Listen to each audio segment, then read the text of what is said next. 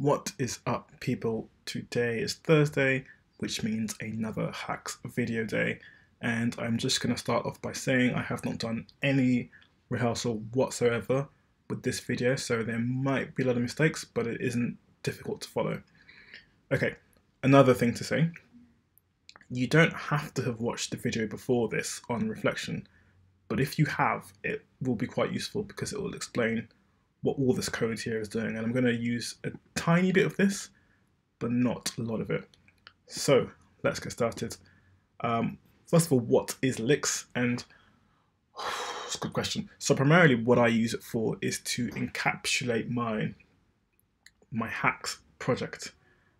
So I can be using whatever version of Haxe I have on my machine globally. My project itself will have its own specific version of Haxe and it will run fine. And in fact, if you have Lix running on your project, you do not need to have Haxe installed globally. So you can, I don't know, have a machine in the cloud and you can run your Haxe program, sorry, Haxe repository or code file, whatever, on there just by installing Lix and Node. And yeah, you do need Node to have Lix working. Node isn't difficult to install. I'll put the link in the description to know how to install it. But yeah, to check you've got it installed, just do node-v. And I've got 12.14.0, which isn't the latest version, but it doesn't really matter. So to use Lix, you have to make this project or the project you're working on a Node project, and that's really simple to do. Just need to run npm init. What I'm going to do is dash small y to say yes to all the things it asks me for. So I'm going to hit enter on that. It will take some time because it's doing a lot of stuff. I don't actually know what it's doing, but it doesn't matter. Come on. Boom. There we go. So we have our package JSON, and what we're going to do, I don't actually know the commands to install Lix. Anyway, we're going to do npm install. I think it's just Lix. Let's try it.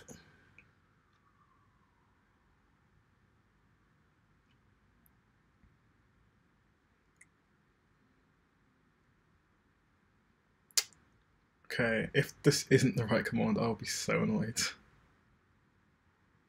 Come on, why is it taking so long? Any minute now.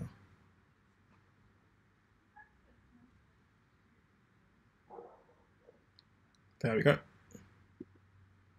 So we have Lix 15.9.0, and it's giving me an error. Okay, ignore that. I don't know why it's giving me an error. I hope that's the right thing I installed. Okay, so now we have to run a command. Oh, I know why this has got an issue.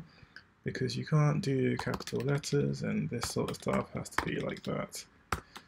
There you go. Right. That's an extra tip. If you have that issue, you know how to fix it now. So there's a command, but I've got no idea how to run. Oh, here we go. No, this isn't what I want.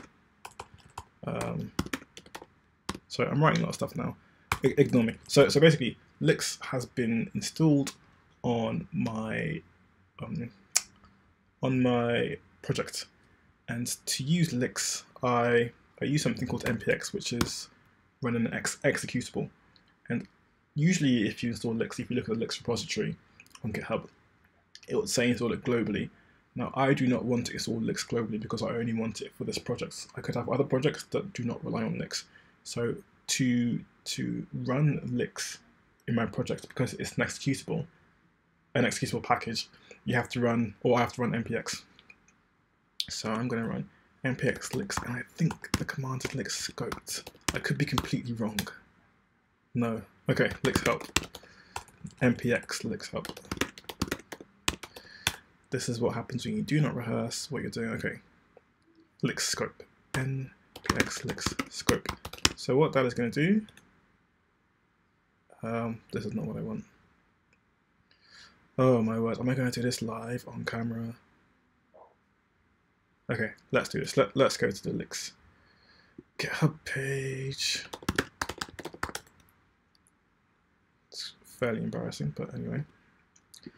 Lix client Imagine if I've actually installed the incorrect package. That'd be so annoying. Come on, come on, come on. Here we go. So I've done the right thing. That's awesome. Lix scope create. That is what I want.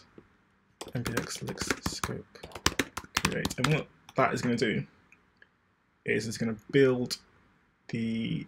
It's going to. Oh, look at that. So it's already put this version of Haxe. So when I install my project here or anywhere in the world, it will install this version of Haxe, and it will scope the libraries I use for this project. So first of all, let's see what version of Haxe we're using. So if I have Haxe -- version, this is Haxe globally.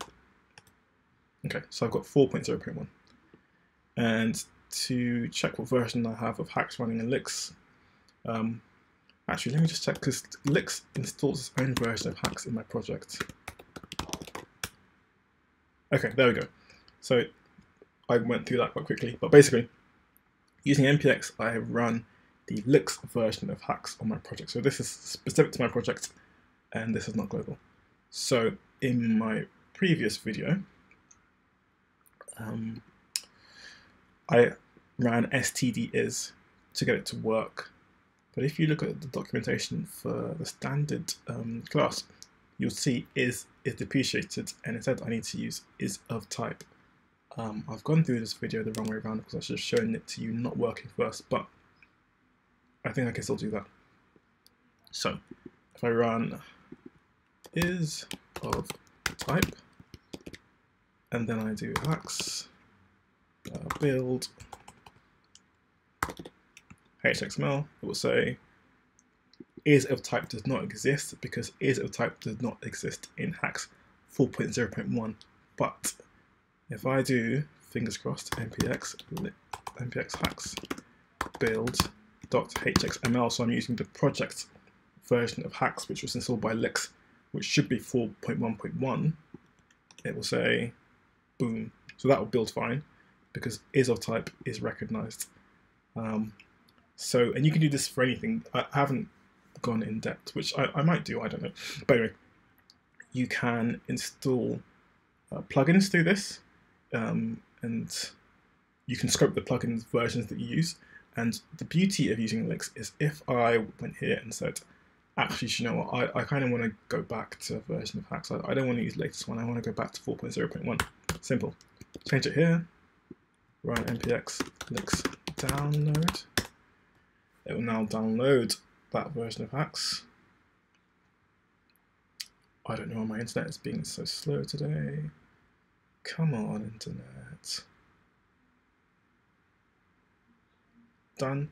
And now if I do npx Haxe build HTML, whatever, it will say whenever it's ready. There's a problem. It's not showing me now here. It should show me. Here we go. Oh, it shows me that it doesn't exist. So yeah, that's a quick overview of Lix. I think in the future I will show you how to use Lix with installing some libraries and packages and whatnot, but this is super basic.